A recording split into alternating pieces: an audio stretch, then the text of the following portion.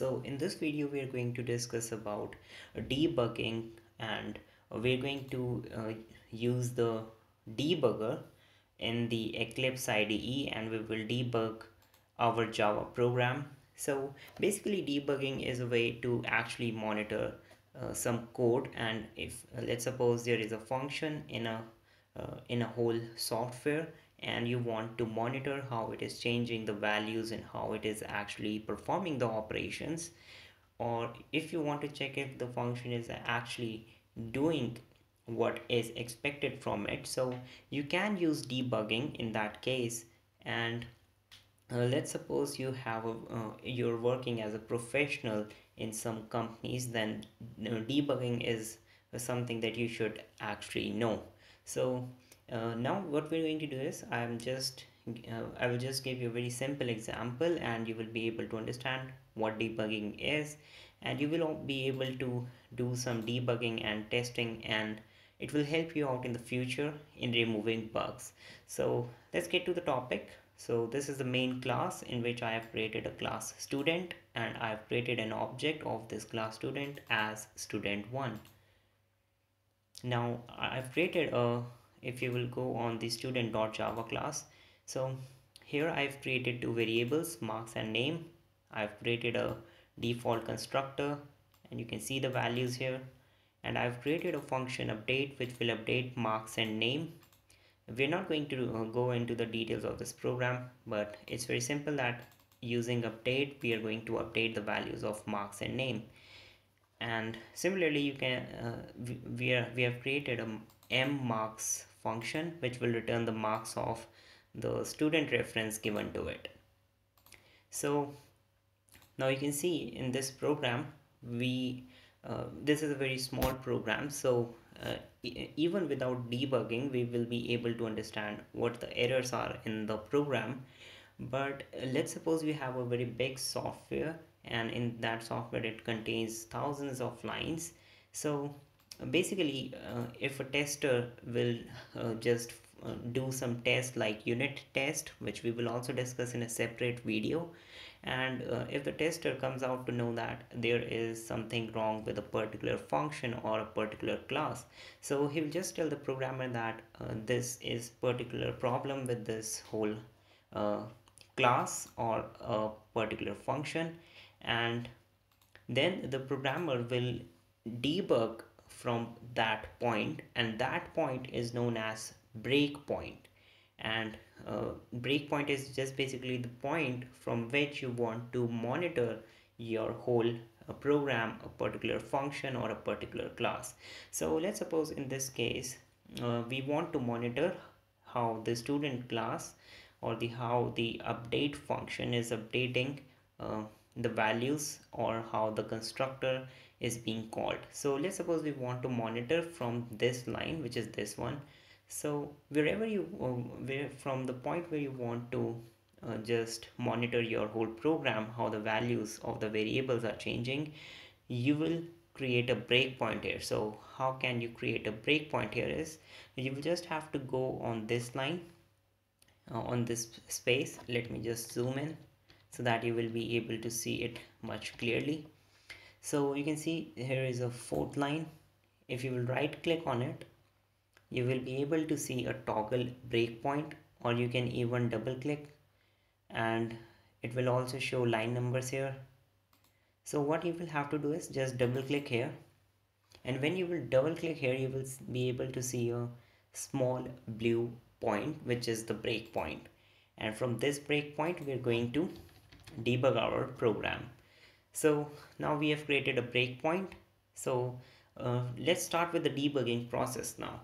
So the first thing you will have to do is, you will be able to see this whole icon here which looks like an insect icon, and it says debug main.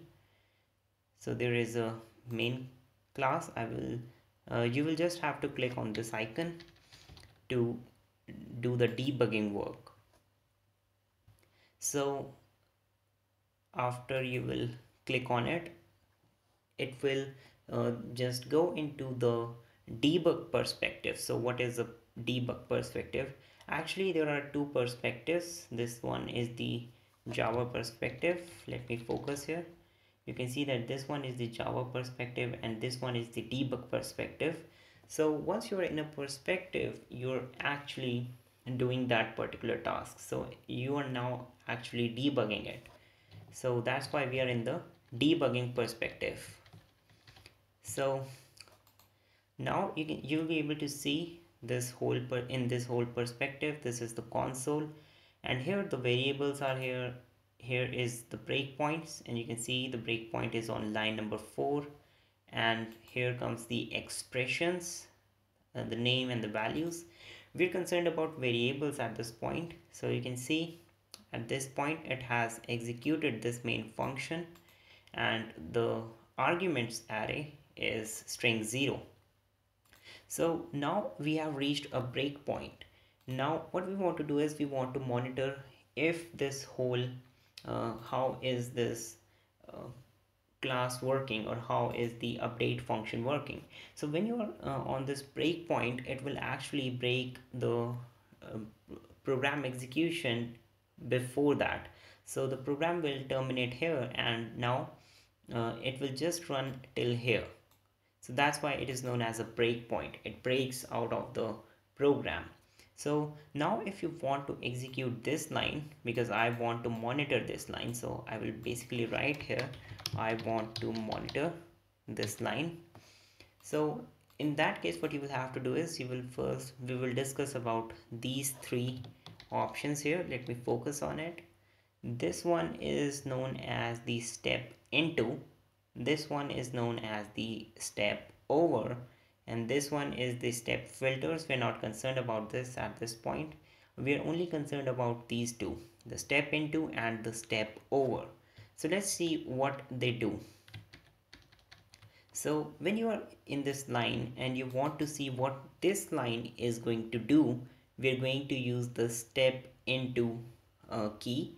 But if we just want to skip the implementation of this line and we want to go on the next line, we will use the step over. So that really makes sense. So let's see how this function is doing, how this object creation line is doing. So I will do a step into, so I will click on it.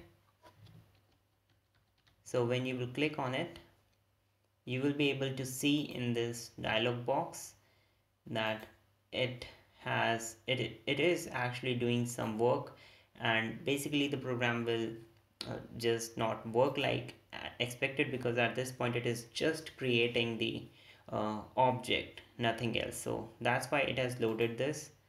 So now what I will do here is, now I will go on the step over. So when you will step over, now you will be able to see that it has returned from the load class function, which is basically means he has just the object creation or is successful. So the student one is initialized. So now I want to step over again,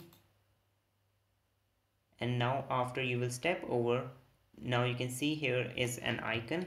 You can see this arrow icon. This arrow icon basically specifies on which line you are and on which line you are actually debugging. So you can see debug the current instruction pointer. So I will quickly minimize this and I will press the step into function. So basically you can see that on running this line, it has created a student1 object, and you can see that after stepping over this line, the default constructor was called, and marks was initialized as 0, and name was initialized as default name, which was according to the to this one. You can see this constructor here. It is a default constructor and initializes marks as 0 and name as this.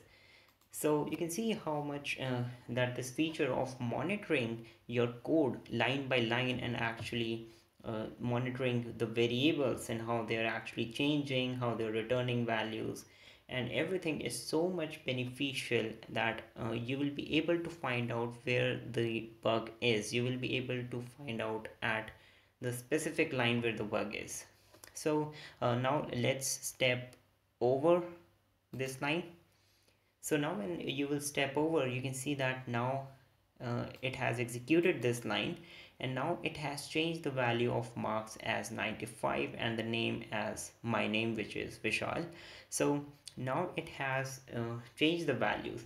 So you can see how debugging is basically used and how you can actually monitor the change in the values of the variables. And let's suppose you have a function also, it will do the same with the function. It will display the values of them. And basically this is how you use debugging. So if I will again press step over, now it will just say print line returned, and in the console you will be able to see the output is 95.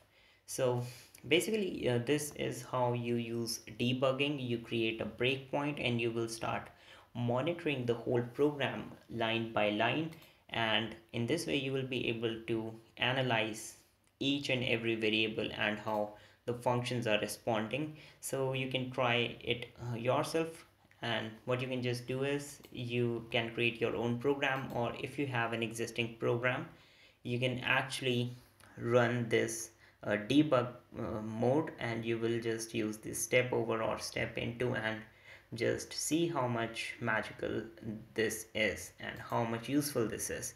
So in the next tutorial we will study about unit test, so that basically you will be able to find out where is the bug, where is actually the bug is. You will be able to test each and every function, and then you can also debug on that particular function. So that's all for this tutorial. Thanks for watching, and make sure to subscribe our channel and like our video, and also download our Android application, which is available on the Play Store, and I've given the link in the description below. So just check it out. It has codes and all these videos that I upload. So thanks for watching.